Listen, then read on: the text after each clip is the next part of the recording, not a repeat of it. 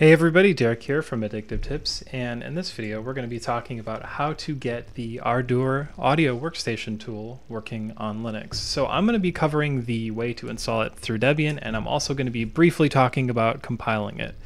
And I'm not going to fully cover compiling because it's a long process and we cover that in the article, but let's start with the compiling stuff. So to get the code, you're going to want to do git clone and do that. And please check the description because we go a lot in detail about the dependencies you'll need, the tools that you'll need to get it going, and none of this is going to work without that.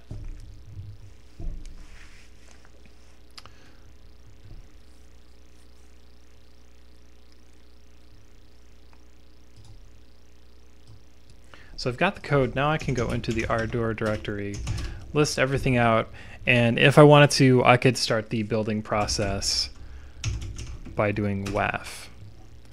Now I need to run waf configure, and this will go through and it'll build the code, and it's going to take quite a bit of time, which we don't have in this video. So luckily there are other ways to install Ardour. The main reason I brought up the compiling from source, which we cover in the article, like I said, is because the way that the Ardour audio editor works on Linux is they give away the source for free because it's open source, but then they have installable binaries that anyone can install by purchasing and donating on the website.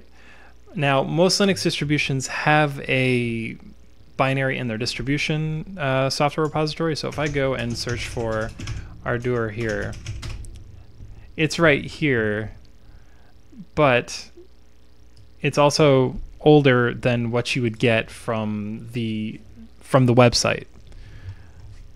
So to install it on Debian and Ubuntu, you would do sudo apt install Ardour, and basically any other program. If you need an audio editor, a professional one, and you don't care about the fact that it's a bit older, in the package repository, going through just the basic setup of installing it through the package repositories is a good way to go. There's a lot of different settings that we can go through that I'm unfortunately not going to mess with right now because it'll mess up my audio settings.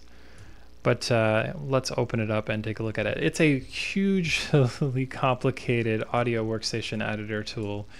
And if you are someone who needs to be doing professional audio, you definitely need to check this one out. Please check the description below. Like I said, we go over how to compile it from source and how to do a bunch of these other things in detail. For now, this has been Derek, and I will see you guys in the next video.